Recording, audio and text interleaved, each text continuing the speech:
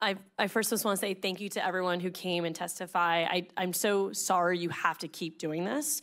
I know it is not easy. The vulnerability that you've shown today is so courageous, and so I want to say thank you for doing that. Someone in the audience mentioned that they feel sympathy for individuals who identify as transgender. I want to remind everyone that they do not need your sympathy. They're not asking for your sympathy. They're asking you to stop harassing them and getting the middle between people and their doctors. Now, I'm blessed to have really great state health insurance. All of us here do. And I'm paying into a pool that provides coverage for erectile dysfunction, and that's fine. I don't care.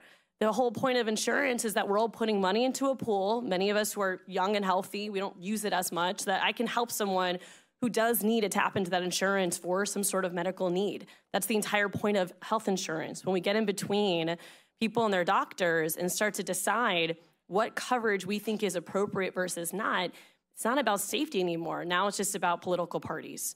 It's about the latest Fox News headline, the latest fundraiser, the latest attack of and manipulation of terms like groomer, which all of us up here have navigated just because we want to defend members of our community that are so deeply misunderstood.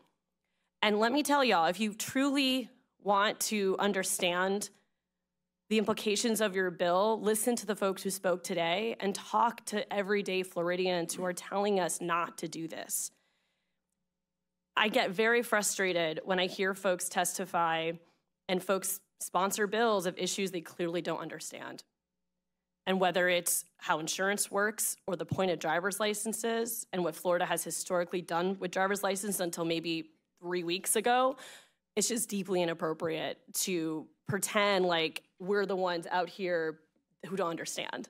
I mean, I have trans friends, I have trans constituents, and I can tell you that this is not a bill anyone's asked us for. And I also just want to stress that if you don't understand what it's like to be trans, you know what it's like to feel different.